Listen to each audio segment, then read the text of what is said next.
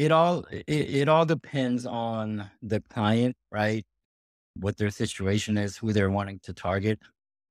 And, we're almost like consultants where we figure things out for them. We figure out what the best client is for them. So for instance, if we have a client that, their target audience is very local, right? And very niche, then yeah, our mass LinkedIn, email system isn't really going to work for them because we're going to run out of people to target very quickly. So with that, we have to be a little bit more, maybe targeted locally, do a lot of content stuff, videos, things like that. If we have a SaaS company that wants to book demos worldwide, yeah, it works perfectly because we can send out thousands of messages every single day, be very targeted.